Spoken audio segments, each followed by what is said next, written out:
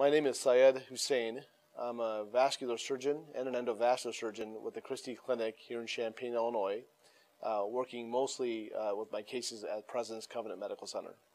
Most of the patients that I see tend to have both arterial and venous problems. So we see a large array of patients with stroke symptoms, see patients with aneurysm disease.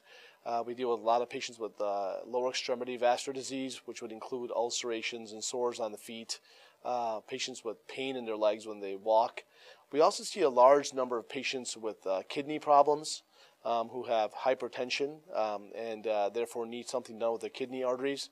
But more importantly, probably the most common thing we see are patients with varicose vein issues, and we treat a lot of those patients with venous problems, and there's some new, very neat technology out there to help these patients with addressing their vein problems. Vascular and endovascular surgery is a very interesting field. It's rapidly changing. It's always evolving. And what makes it really exciting is the fact that it's a disease process that's constantly growing and becoming more, reaching out for more awareness among our population of patients. But the best thing about vascular disease is that you get the immediate gratification by helping the patients improve their lives, whether you fix them with a stent or balloon, or you decide to do some type of a surgical bypass on them. But more importantly, you see those patients for life. It's one of the only specialties in surgery where you follow your patients every 6 months for the remainder of their life. No, actually, I didn't really decide on becoming a physician until sometime in actually in college, my sophomore year of college.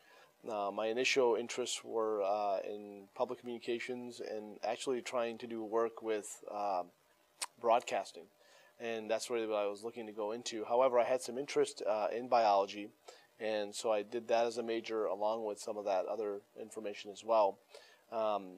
And as I started to do the biology work, I became more interested in the anatomy and physiology and things of that sort, and decided to go to medical school.